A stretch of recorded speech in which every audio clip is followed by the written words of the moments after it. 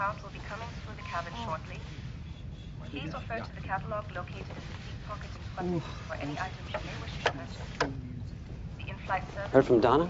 I get these daily, interminable emails that I have no time to read. She doesn't seem to have mastered pith. Le mot juste. Donna's style is more along the lines of le mot mot.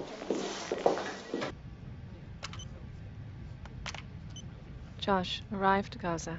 Couldn't even unpack. By the way, still no comprehension of the money. Probably criminally under or over-tipping the entire Palestinian service sector. Will either be run out on a rail or given a parade upon leaving. We were immediately whisked down to a meeting with the Fatah leaders. If that sounds fascinating, then you've gotten more out of the description than the experience, I promise you. Turns out Palestinian politicians are just as coma-inducing as our domestic variety. Hang on. What's up? Explosion in Gaza, the Cadell. Some fatalities. Donna? It just happened, that's all I know.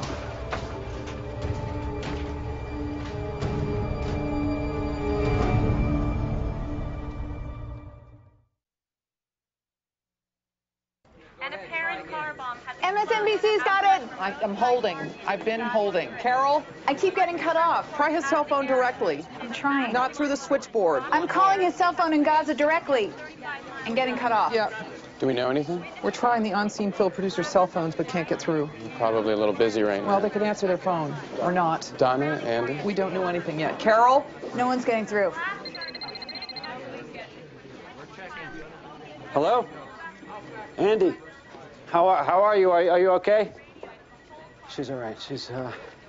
She was in the other car, and she's all right. You're all right. Oh, my God, I see her. Where? On the right.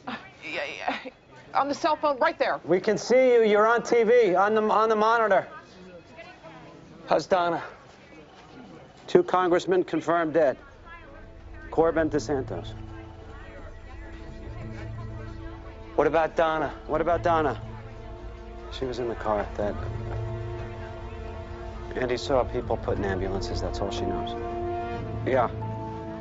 I'm just glad that you're okay. I mean, just come home, will you? Just, get the hell out of there or come home. Moss. Donatella Moss. Tall, blonde. Do you have any idea of her condition, where she was taken? I understand. Is there anyone there? Yeah, this is Josh Lyman calling from the White House. The White House. Yes, where the president lives. I'm looking for information about one of the U.S. bombing victims, Donatella Moss. Are you kidding? How's Donna? Potential bleeding issues. Dire issues? Significant's the word they used, but dire's good. How's Donna? Some issues. Life-threatening? Significant. Hey, Donna okay? Some issues. I'm not sure what they are. You know what, maybe we'll do this all at once. Josh?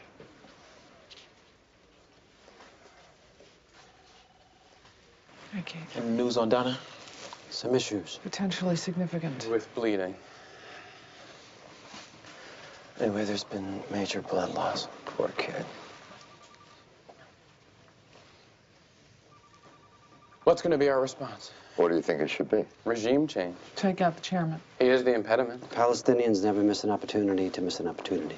Abba Eben's line. The guy in Tel Aviv's no picnic either. State's convinced nothing can happen till these 2 guys are gone. Israel's not the problem. The settlements, the wall. Israel didn't just blow Americans up. I'm not saying there's equivalence. Israelis don't talk about driving the Palestinians into the sea. Some do. Oh, come on. You've never heard the phrase Greater Israel? Not from anyone serious. One reason people say nothing can happen until these guys are gone is the feeling they both may be stuck in old attitudes or assumptions. And there was a time when Palestinians and all Arabs wanted to drive Jews into the sea. But some would argue that time's past. Listen to some Arab broadcasts. Rabble-rousing to distract their street. I'm not sure any credible Arab leader truly expects Israel's demise anymore. I mean, not even the chairman. Don't bet on it. Well, there's a few that... Don't keep saying some argue and there's a view. Can we restrict it to your view? Okay.